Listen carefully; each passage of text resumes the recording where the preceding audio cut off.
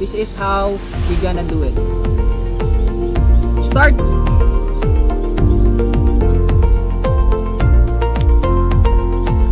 This is the end point, guys. Stop! Good morning, mga master. This is Master Arwin at your service.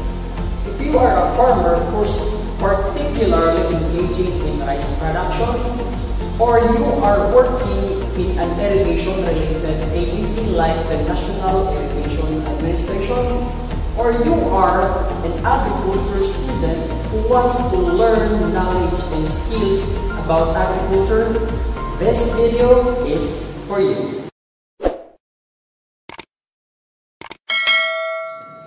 Our topic for this video is about to determine the water discharge of our irrigation canal. Pero bago tayo magsimula, kung ngayon lang kayo napadpad sa channel na ito, please like and share this video and subscribe na din sa channel na ito at huwag kalimutang pindutin ang bell notification button para updated kayo sa mga sumusunod ko pang video. So ngayon, let's start. Alam natin kung gaano kahalaga ang tubig para sa ating mga pananim. Pero alam niyo ba kung gaano karami ang dumadaloy na tubig sa ating irigasyon? Sa loob ng isang oras o isang araw? Kung hindi niyo alam yan, yan yung pag-uusapan natin ngayon dito. So ngayon, pupunta tayo sa isang irigasyon dito malapit sa ating paralan. And we will determine the velocity, the area, and the discharge of our water on that particular irrigation canal. Ngayon guys, pupuntahan natin yung irrigation malapit dito sa ating area. So tara, samahan niyo ako. Let's go!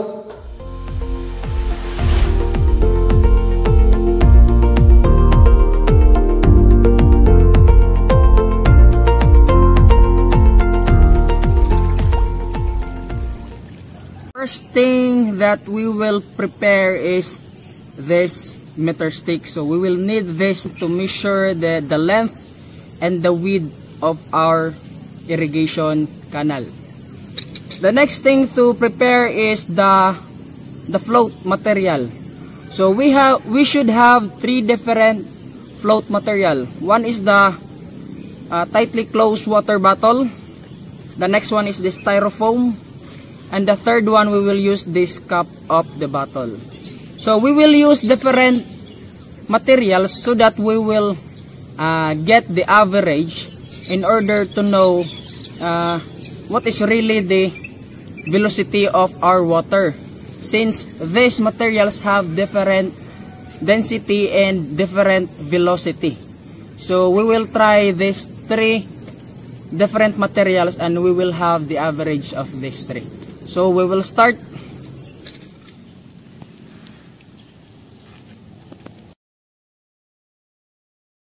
Okay guys, so we will start with our measurement of the discharge of this canal.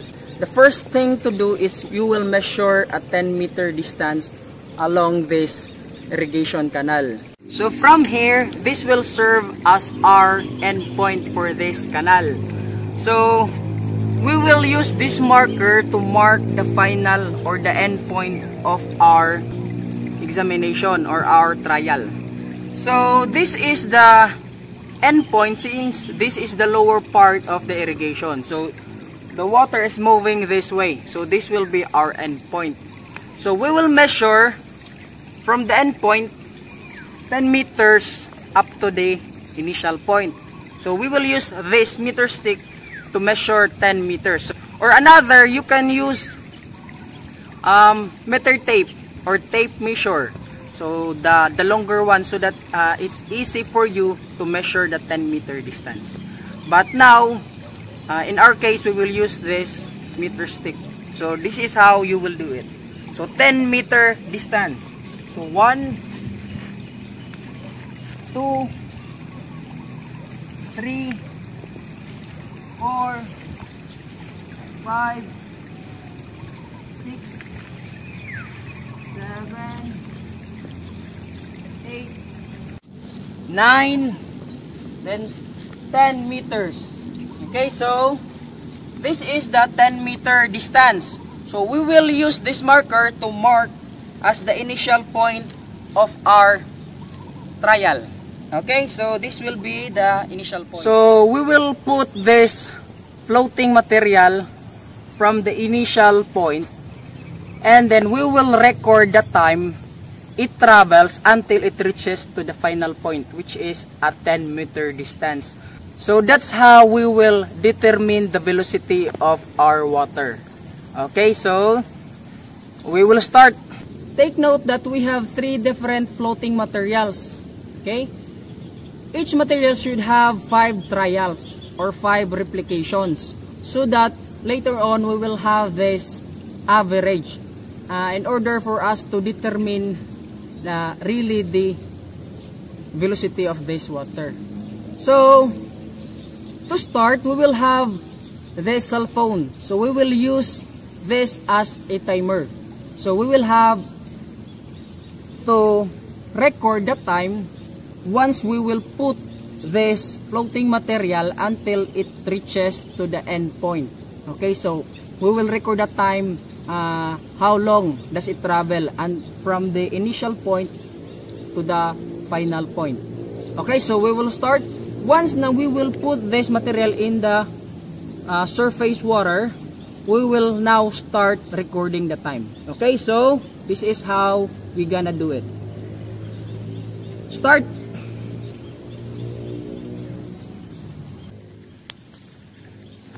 This is the end point, guys. Stop. So for the second floating material, we have this closely tied water bottle. So the same process, guys. We have 5 trials for this floating material.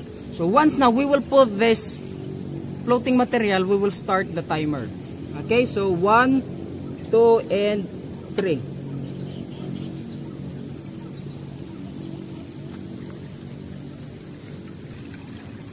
Okay, stop. Okay, guys, we are now in the third floating material.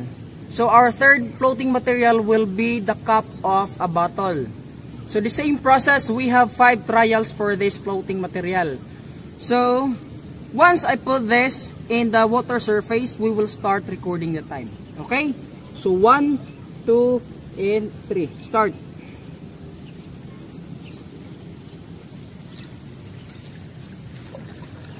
Stop. Okay, guys, so we will determine also the area. Okay, the cross-sectional area of this irrigation canal. So the shape of this irrigation canal is an inverted trapezoid, which is longer an upper base and then shorter is the lower base. So we will compute for the trapezoid, the area of trapezoid. So first, we will determine the width of this irrigation canal using a meter stick. So since this canal is a very long canal, so I will swim in this area. No, but I will estimate. So take note that in the length, you will not measure the upper part. So only you will measure where is the level of the water. So that's the width of the water or the canal. Okay, so 1, 2, this is 2.5. Okay, 2.5 meters. Next, we will determine the base of the canal. Okay, the width of the lower base of the canal. So this is about 2 meters. Okay, so the upper base is 2.5 meters and the lower base is 2 meters. Next, we will determine the height of the water. Okay, so the height of the water. So this is 60 centimeters. 1, 2, 3, start. So, guys, please take note that we have this initial and final and so guys, please take note that we have this initial and end point. So we will determine the cross-sectional area of the initial and the final point. So in this condition, this canal is a straight canal, which means that the cross-sectional area of the initial and the end point is more or less the same. So In this condition, we have the same cross-sectional area. If in case in your area has different measurement, so you will have to get the average of the two. So the cross-sectional area of the initial and the cross-sectional of the endpoint. So you will have to get the average of that two measurement. Okay? Okay? So now we will compute the discharge of the water and the velocity of the water in the laboratory. So we will have the computation or the process, step-by-step process in computing the velocity and the discharge of water. So okay guys, so let's go. 1 hour later. So ayun guys, tapos na tayo sa ating trial dun sa irrigation canal. So ngayon, we will have our computations. But before that, this is the table that we will be using in computation. So we will focus first on the first floating material, which is the styrofoam. Okay? And then we will also focus on the first trial. So the first trial, we have 5 trials kasi. 1, 2, 3, 4, 5, and we have the mean. So 10 meters are the distance of our trial, which is from the initial point to the final point. So it measured 10 meters. This 30 seconds, it is the time wherein the floating material or the styrofoam move along this 10 meters. So from the initial to the final. So it has this 30 seconds travel. So now we will determine the velocity of the floating material. So it should be in the meter per second. So how to compute this one? So this is the formula of velocity. Velocity is equal to meter or distance over time. Okay, so distance is 10 meters divided by the time, which is 30 seconds. 10 meters and 30 seconds. 10 divided by 30, that's about 0.33. The unit is meter per second. So this is now the velocity. So we will put this on the column. So 0.33. So we don't need to write the unit because it is written here. Okay? So the next thing to do is we will compute for the initial point or the area of the initial point. So in our case, there are two types of, there are a lot of design for our irrigation. What we have in our trial is the trapezoidal form of irrigation. So it is in this form. So we have 4 sides. So how to get the area of a trapezoids? Okay, so we will have this base 1, the base 1, the base 2, and then we will get the height of the canal. So base 1 is the lower base of our canal. And the base 2 is not the upper base of our canal, but the levels of water. So if your water is dito lang yung level ng water, so that's the base 2. Okay, so what is the formula of our trapezoid for the area of trapezoid? So this is the formula. So area of trapezoid is equal to base 1 plus base 2 divided by 2 times height. Okay, so that's the formula. Okay, so we will compute for the area of trapezoid. Base 1, based on our trial, we get 2 meters. Okay, the base 1 is 2 meters. Then the base 2 is 2.5 meters divided by 2 times the h is we have 0.6 based on our trial or based on our measurement. So 0.6 meters. Okay? 2 meters plus 2.5 is 4.5 meters. So, the same unit because it is addition. Divided by 2 times 0.6 meters. So 4.5 divided by 2, that would be 2.25 meters times 0.6 meters. That would be 1.35 meters squared. So this is the initial, the area of our initial point.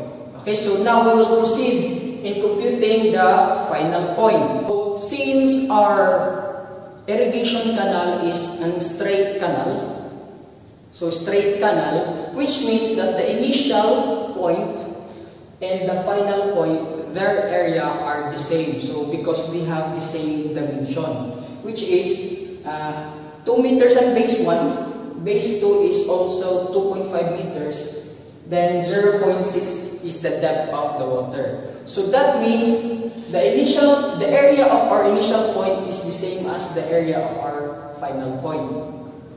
So here, we will put this 1.35. So meter squared. So meter squared.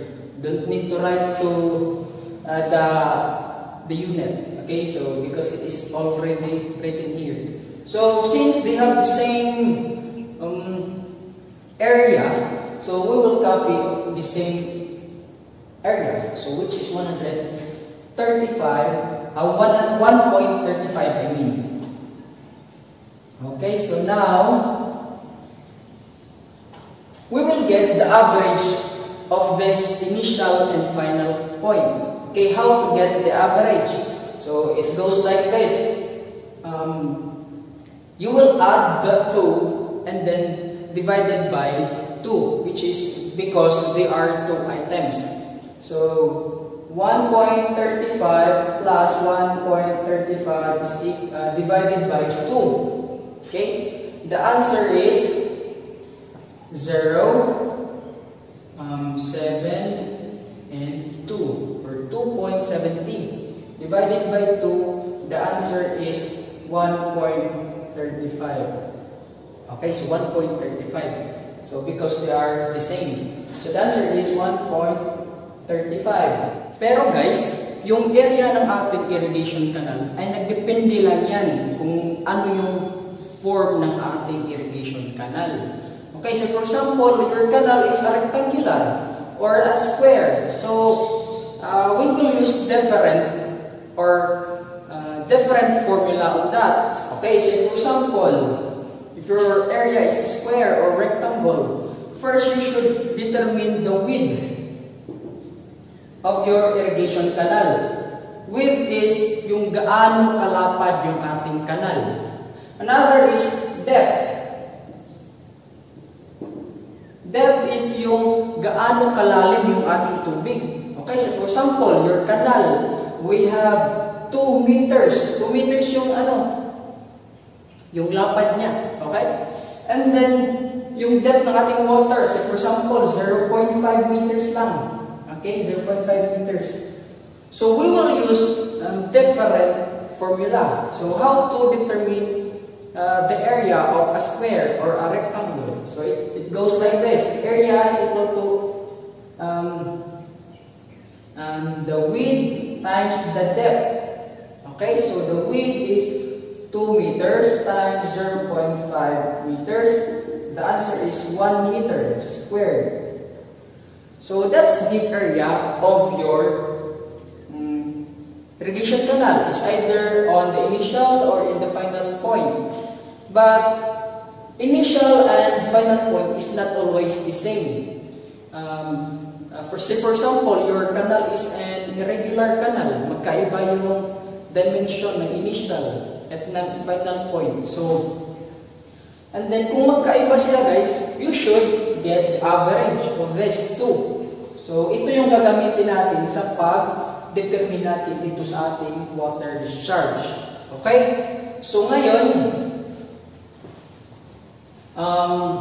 so this is now our average cross-sectional area. So we will get the discharge of our canal. Okay, paano ba? So take note that the unit is cubic meter per second. So we will multiply the velocity and the cross-sectional area. Okay? So this is how it is computed. So 0.33 times 1.35. So 0.33, this is meter per second. And then 1.35, this is meter squared. So 0.33 times 1.35, that is 0.4455 meter cube per second. So this is the discharge of our irrigation canal. The discharge of our irrigation canal in 1 second is 0.4455 cubic meter. So we will write this one here. 0.4455 canal. Okay, so we will not round off first here, since this is not the final answer. So we can round off here in the final answer. So now we will. So this is the per second. Okay, cubic meter per second. How about if for 1 day, how much water does this irrigation discharging water for 1 day? So we will compute or convert this second into day. So how to compute that one? So we have a long process for this. Okay, so we have 0.4455 meter cube per 1 second. Okay, 1 second. We will convert this second into a day. Or how to do this? So you should have this ratio. Okay. So in a 60, or I mean in a 1 minute, we have 60 seconds. Okay, so we will convert this first into minute, into hour, and into a day. Okay, so another in 60 minutes, you will have 1 hour. Okay, 1 hour. And then in 24 hours, you have 1 day. Okay, so our final answer would be in terms of day. So what you are going to do now is, you should multiply the numerator and then also the denominator. Okay, 1 times 1 times 1 times 1. If you have calculator, 1 times 1 times 1 times 1. So this is 1. Okay, another is the denominator. But first, we will cancel out the second because they are in the numerator and denominator, so we can cancel out. And then the minute, cancel, the hour and the hour will cancel. So the remaining unit is only the day. Okay, so 1 day. Okay, 1 day. So 60 times 60 is 3,600 times 24. So please compute that, guys. The answer is 86,400. So 86,400. Okay, so 86,400. And then you will divide 1 divided by 86,400. So the answer is 0.0001175 day. Okay.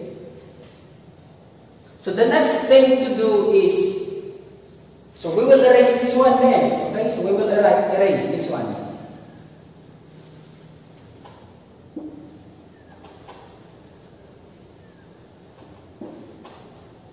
So the denominator now is 0.00011754 day. Okay? So hindi na second yung denominator natin ngayon. Day na siya kasi kina-convert na natin siya. So what's the answer? We will divide 0.4455 cubic meter divided by this number. So the answer is 38,491.94634, or we will round off, guys. At least 2 decimal point. Okay, so 38,491. So round up, it would be 95. The unit would be cubic meter per day. So this is now the water discharge of our irrigation canal per day. So we will write this one here. So so 38,491.95.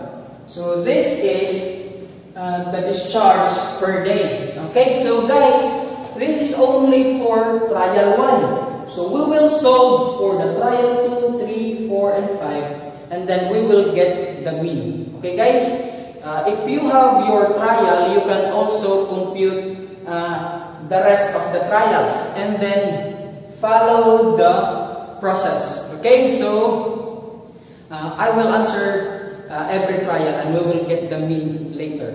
Okay? 1 hour later. So guys, these are all the data for all the 5 trials of our first floating material, which is the styrofoam.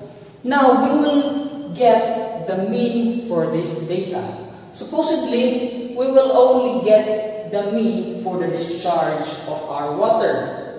However, to check this one, if this is correct, the mean for the discharge of water, we will also get the mean for the distance, time, velocity, initial point area, the final point area, and the cross-sectional area, so that we can check if the mean for the discharge of water is correct. Okay, so now we will get all the means for the data. So for the distance, we have this similar distance, which is the 10 meters. So 10, how to get the mean, okay? Or the average, average or mean. Okay, so we will have this, you add all the items, all the numbers. So 10 plus 10 plus 10 plus 10 plus 10. So 1, 2, 3, 4, and 5. So that would be 50. Divided by the number of items. We have 5 items. 1, 2, 3, 4, and 5. So divided by 5, the answer is 10. So the same lang. So this is 10. And then the same process. How to get the mean or the average is to add all the items. How many items? For example, all the numbers. Then divided by the items. So for example, you add all the numbers. That's 50. And then the items is 5. So it would be divided by 5. So here, you add all the numbers divided by 5. So we will have this answer. So you will get 29.8. Here, for the velocity, you will get 0.332. And then for the initial point, you will have the same number. Okay, so since they are the same number. So we will have 1.35, then 1.35. Here, the same 1.35. And then for the discharge, we will add all the numbers, then divided by 5. So we can get the 0.4626. And also here, you will add all the numbers, then divided by 5. So we can get 39,969.096. Okay, so 0.096. So this is the means for all the data. So now, for the styrofoam trial, we have the result of our water discharge. So this means that in a one day, our water flow or the discharge of our water in that particular canal is 39,969.096. Pero we have two more floating materials to be computed. And then these three different floating materials, we will get the average or the mean for that. So we will compute again for the other two, the tightly closed water bottle and then the cup of the bottle. So let us proceed and we will get the mean or the average of the three so that we can get the final discharge of water of our irrigation canal. Okay, so let's answer. 2,000 years later. So guys, this is all the means for our three different floating materials. Okay, so I solved it on my own. The 5 trials of the bottle and then the 5 trials for the cup, and then I get the mean for each of the floating materials. So this is all the means of the 3 floating materials. Now we will get the overall mean for these 3 floating materials. So the same process, guys. Add all the numbers and then divide the number of items. Here we have 3 items. 1, 2, 3 for the styrofoam, bottle, and the cup. So we will add. So for example, 10 plus 10 plus 10 is equals to 30 divided by 3. Since 3 is the item number 1, 2, and 3. So divided by 3, that would be 10. So this is 10. So for the time, we will have this 29.33. Okay? And then for the velocity is the speed. Okay? So the meter na travel per unit time.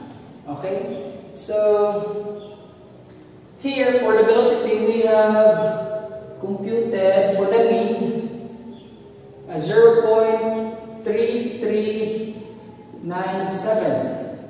And then for the initial area, so the same process. So the same number lang divided by 3 is we will get the same number. So 1.35, 1.35, and then 1.35.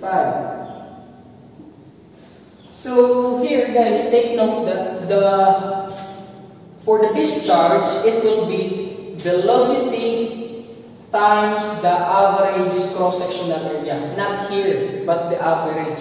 Okay, nagkataon lang na parehas yung ating area of initial and the final point. That's why we have also the same average. But if you have different initial and final, and then for computing the discharge, you will use the average cross-sectional area, not this one. Okay? So I hope that's clear. And then we have to get the mean for this. So we will get 0.4634. And then for the discharge for the cubic meter per day, we will have this 40,035.0